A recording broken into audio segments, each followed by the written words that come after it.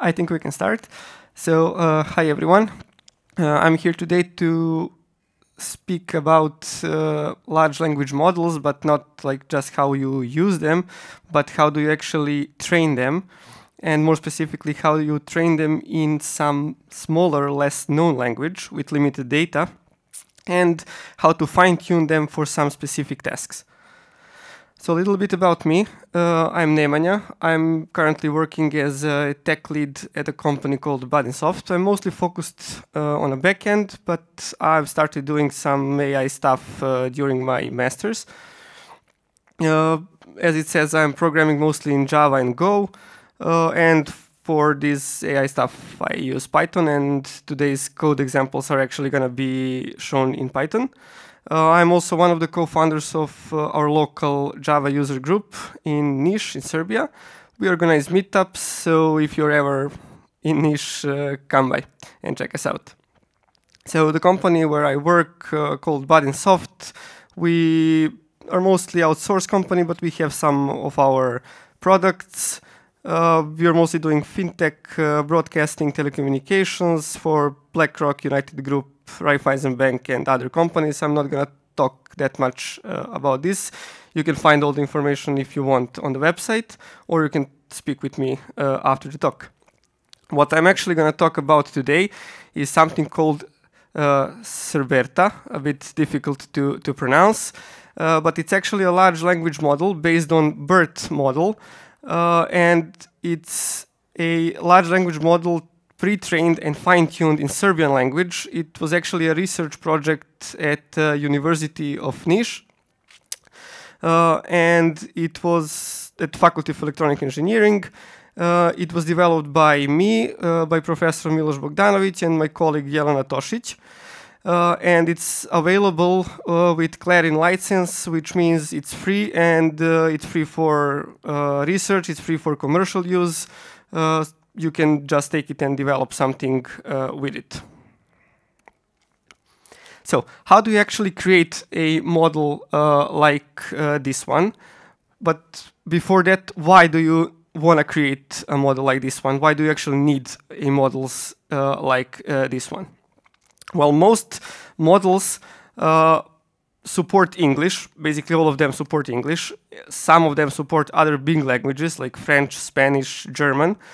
But it's really important to provide models which support some smaller languages, so there is an equal opportunity for the AI usage. It's great that we have all of these models like GPT, like Llama from Facebook, but if they don't support a lot of languages, a lot of people can't actually use them. GPT actually supports Serbian, but for example, Llama does not.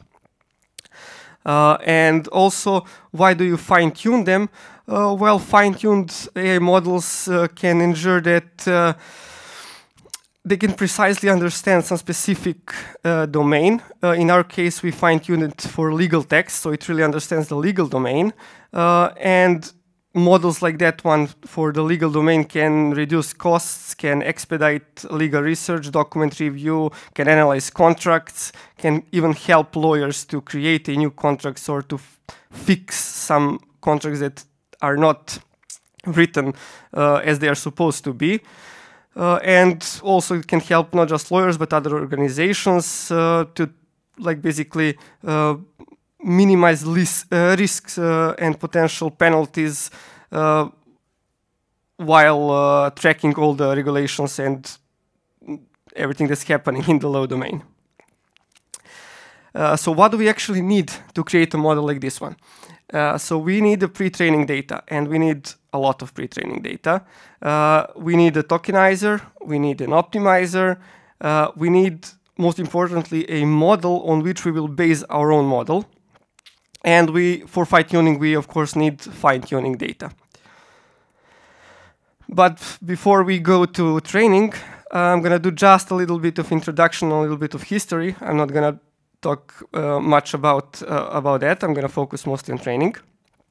Natural language processing is what we're going to talk about today. That's a nice connection between computer science and linguistics. And that's actually the natural language processing. It is bound together by machine learning. It it has a huge expansion in the last 10 years. And why did it get a huge expansion in the last 10 years? Well, actually, about 10 years ago, something called transformers was invented, but not these transformers. Actually, these transformers, transformer architecture. And since then, large language models really got a huge explosion in popularity. What is a transformer architecture? That is a neural net architecture for natural language processing, but it can also be used for other sequential tasks, but like 90% of its usage is for natural language processing. It relies on a self-attention mechanism, and it has basically two components. You have an encoder, which processes some input and can extract features using self-attention, and you have a decoder that can generate output sequences, also using self-attention. And you basically get a bunch of encoders and decoders, and you stack them together, and you create some model based on transformers architecture. What does it mean, self-attention mechanism? Well, it basically understands context very well. It looks not just at some specific word, but it takes that word and looks that word in a context of the whole sentence. So transformer architecture is a backbone for many state-of-the-art models of the day, like GPT, like Llama, BERT, which we're going to talk about today.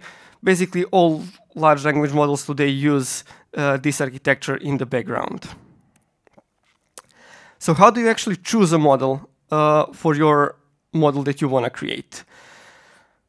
Well, first you take a look at what are you going to do with that model, your potential usage. And when we started our research, we said, okay, we want to create a model, and we imagine that that model will be used in some tool similar to, let's say, Grammarly. You basically, like on this image, you select some word, and you expect from the software to give you alternative words or correct words or just fix that word, just like Grammarly does. In Grammarly, you can select some word and you can get a bunch of other words that you can use instead of that one.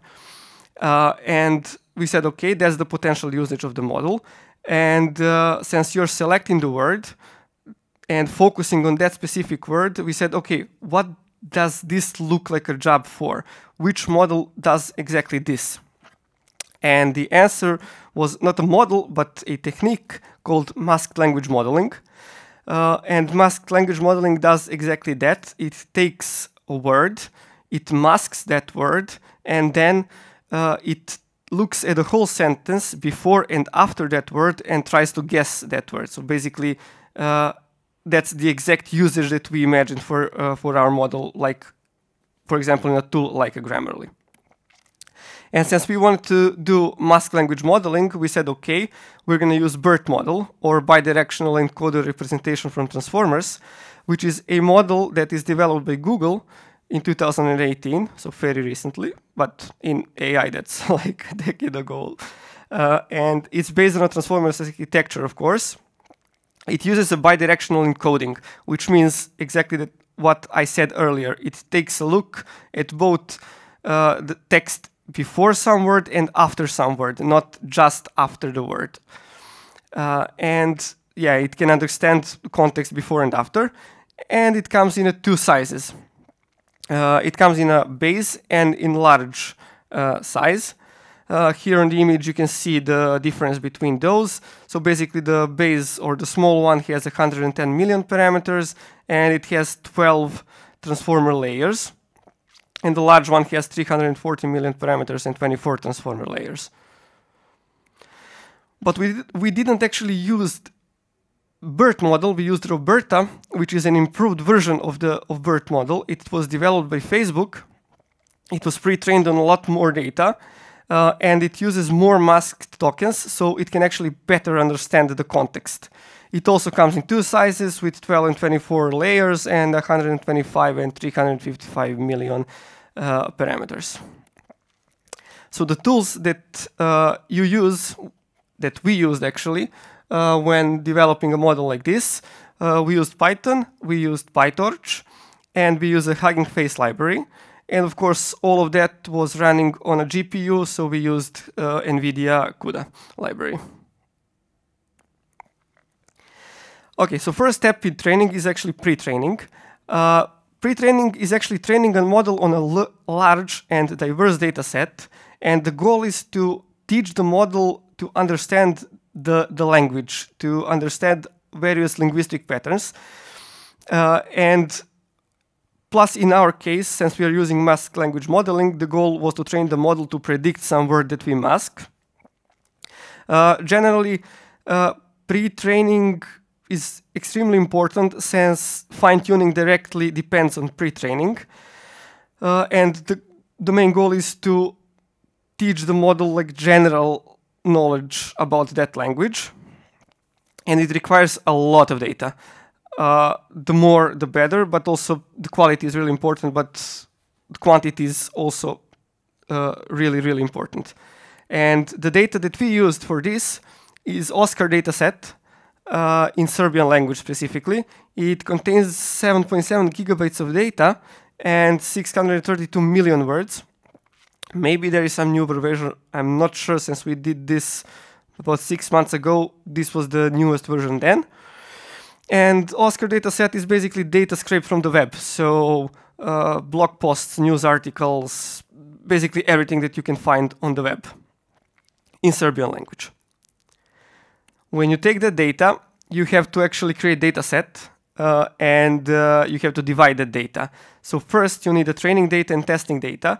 Training data is something that actually goes to the model, and testing data is something that is not going to be visible to the model like ever. So you put the testing data on the side, and you take the training data and split it additionally to training and validation, and you pass that data to the model. How do you actually do this? I think it's visible. So here we can see that we are using the datasets library. This is from Hugging Face. You need a token to access datasets on Oscar. And then we configure, okay, we say we want Oscar corpus 2301. That was the newest at that time. We want to cache it because it's 7.7 gigabytes. We don't want to pull it every time we need it. And we want that data in a Serbian language. And we don't want to stream it, just okay, just download everything, don't stream it. After that, we did something with that data. We split the data in files which were all the same size. And of course, since there is some data left at the end, we put that data at the last in the last file. And once we have all the data, we have to create tokenizer. Tokenization is basically a process where you break down text or sequences in a smaller units, and they're called tokens. So you have some text, you do a tokenization, you get a list of tokens. For example, we have a sentence, I love ice cream, and at the end, if you do a word tokenization, you will get an array with I love ice cream.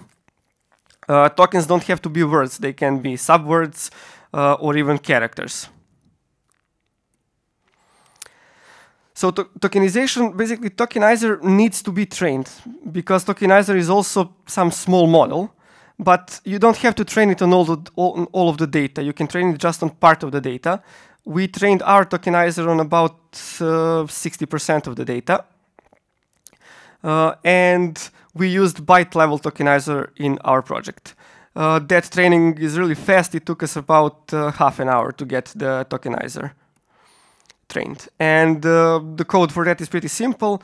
We import the transformers library. And from transformers library, we actually use Roberta tokenizer, since, as I said, we are leveraging Facebook's Roberta model. And then we create byte-level BP tokenizer, and we train that tokenizer. You have to provide the file paths to them, and you have to define vocabulary size, which here is 50,265, which may seem random, but it is not. That's the vocabulary size that the small Roberta model, the base model, uses, so we are using it also. And yeah, we are using the small Roberta model because we were really limited with resources during this research, and we only have one GPU and like basically one machine to train this, so we couldn't use larger model. And then we say, okay, tokenize all the words with minimum frequency 2, so we don't want to ever tokenize, we don't want to take a word that showed only once in the whole corpus, and we define some special tokens for this. I'm not going to talk about all of them, but mask is a really important one that represents that word that we are trying to guess. And after that, we start the training, and once the model is trained, we save it in some file we called our Roberta tokenizer. After that, you have to prepare tensors, which has actually two steps.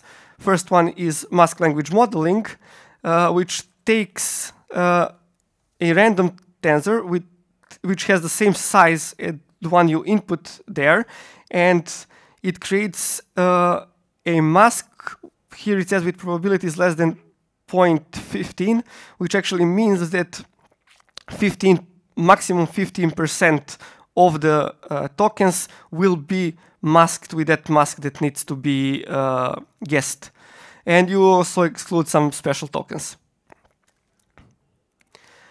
Here's the code for that. We have PyTorch library imported. We also use transformers library, and here's the function that actually takes and masks 15% of the token. So basically, you pass it a tensor, which is actually vector representation of some text sequence, and it masks some parts of that text sequence randomly. So AI model can be trained to guess those masked words. The next step in preparing tensors is to actually prepare them, and we need three lists of tensors. We need input IDs, masks, and labels. Input IDs are going to store all the input tokens. Masks are going to store the attention masks for each sample, and labels will store the labels for each sample. Tokenization is done for every line in each file. We had about 80 files when we divided those 7.7 gigabytes of data. And we basically go through each line, do this function for each line, and at the end we have all the tensors ready. And here's the code for that. So as I said, we prepare 3 empty arrays, then we go through all the lines and do mask language modeling on them, and then append that to the arrays, and we have the tensor arrays ready to pass to the model for pre-training.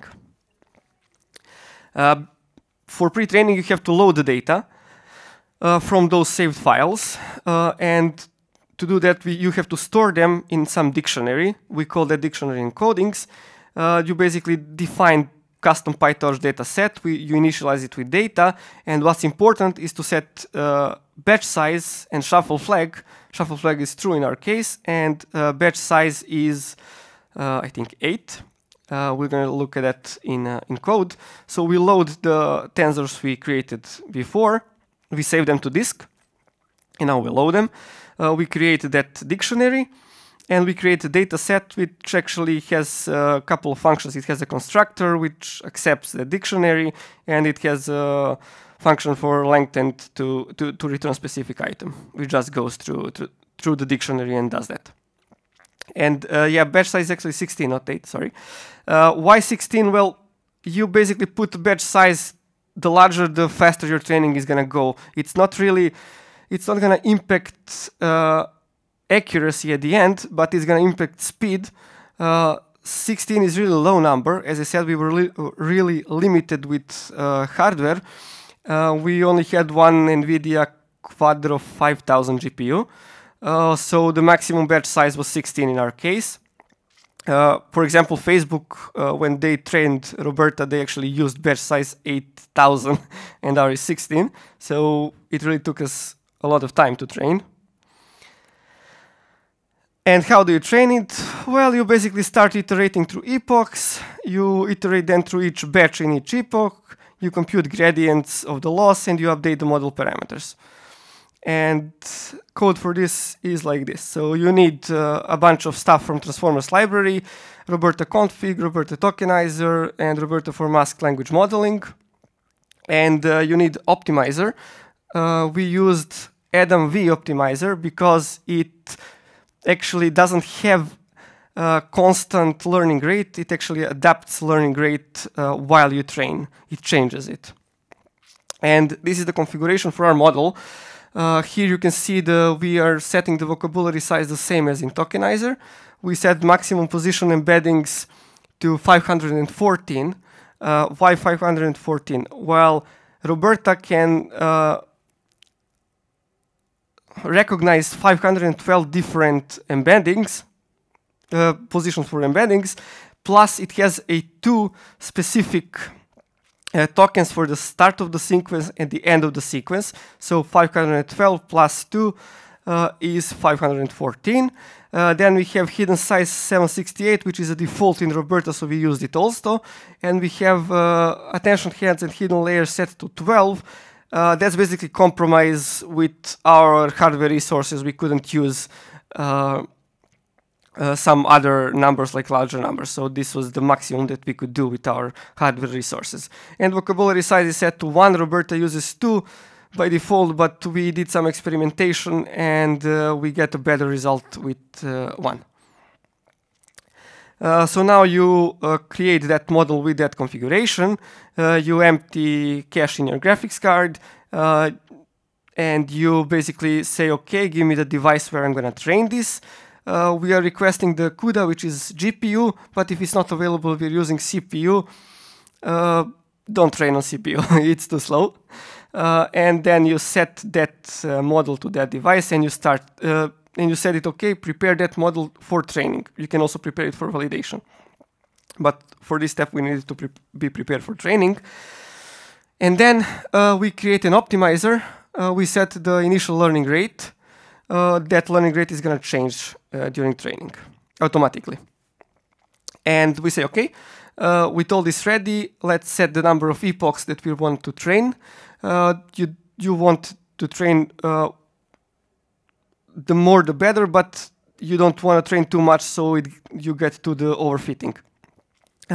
Epoch 25 is from our last run. We actually trained this model multiple times. The final model was trained in 25 epochs. And then, yeah, you start going through each epoch and through each batch. And as I said, you load the tensors, and you basically calculate loss, compute gradients, and update the parameters. There is also some stuff here for tensor board, so we can track everything while it's training. Okay, at the end, we actually saved our model after every epoch, because this was actually a research project, and we wanted to show how number of epochs affects the model, so we wanted to compare model from every epoch. So we saved model after each epoch. Of course, we also saved at the end the final model. This is the loss function during those 25 epochs. You can see that at the beginning model really learned a lot, but basically after the epoch 20 to 25 there was not much learning, so we could really stop the training after about 20 epochs, but we let it go to 25. So after that, you have to fine-tune the model, and fine-tuning basically takes the pre-trained model, which already knows language and understands general language, and it adapts it so it can understand some special stuff for, in our case, legal language and legal concepts. These fine-tuned models can achieve really high precision and high accuracy in tasks like contract analysis, or some legal information retrieval, which is actually something I'm going to talk about later, which is our next step for this model, for research. And they can be used for the tools for contract review, legal research, compliance analysis, and so on. So data for fine-tuning. I don't expect you to understand this logo, it's in Cyrillics, but data is basically collected from legal information system of Republic of Serbia. It contains constitution, it contains statutes and other legal documents. This is not just scraped data. We didn't just, okay, we created some bot to scrape the data. This is actually manually collected data, and it's actually high quality data, which is also published with the model with Clarion license. Because some data, some statutes really had some tables in them, or just images, or they contain just 2 lines, and model can't really learn anything from that. So we manually selected only the data that model can learn from. And the process for fine-tuning was basically, okay, start with the best pre-trained model, because the better pre-trained model is, the better fine-tuned model will be. You use the same tokenizer as for pre-training, and you prepare and load tensors in the same way, so we're not going to go through that again. And the most important stuff is watch for overfitting. So you don't have to fine-tune it in the same number of epochs as you pre-trained the model. You're going to go to the overfitting. So here, the distinction between fine-tuning and pre-training is that we do not start with the empty model. We don't set the configuration here. We basically load the pre-trained model and we just continue training that model, so no configuration. We also set the different learning rate for the Adam V optimizer. And here, the loop for the fine-tuning is basically the same as for pre-training. So nothing special here. Just go through everything, calculate gradients, and save the model at the end. This is the loss function for fine-tuning. So as we see, the loss function at the end of pre-training was pretty flat, but here we can see that the model on the new data really continued to learn. And the fine-tuning is done actually in 5 epochs instead of 25. And since it has really not that much data, as for fine-tuning, it took really short amount of time. Just for fun, like our pre-training took about 13 days for that 25 epochs on our underpowered machine. This is the accuracy that we got at the end. So for pre-trained model, 77%, and for fine-tuned, 83%. Which may not seem like much, but since the language that we trained it at is a small language, it's really limited with data, and we also had limited resources for training. This is really good result. But for the next steps, we are trying actually to get access for a better hardware. There is some government facility which has NVIDIA A100 GPUs, a cluster of them, and we want to train our model actually on those GPUs and on more data. So with that, we expect to get the accuracy over 95%, which will be amazing, and then this model can really be used in some commercial applications. Also, parallel with that, we are actually finishing a research about how to use this model for semantic search in legal documents. For example, you could just search for anything legally, and it should go through all the legal documents you have and find everything semantically. Okay, so yeah, that's it from me. If you have any questions, feel free to ask now or later. If you want to connect, just scan the QR code. Thanks.